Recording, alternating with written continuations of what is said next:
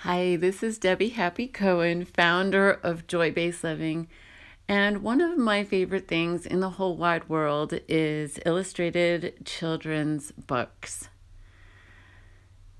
I like them for adults as well as for children. You know, Dr. Seuss said that he wrote his books more for parents than for children, to help them remember what's important as they're raising their children, which I thought was really cool.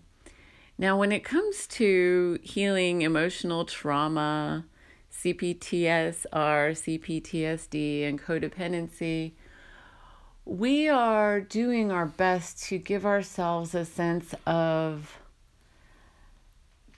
kindness, a sense of ease, a sense of comfort, a sense of reassurance, a sense of clarity.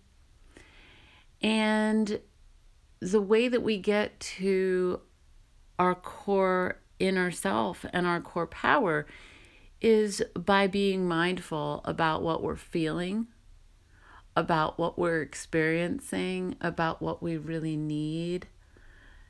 And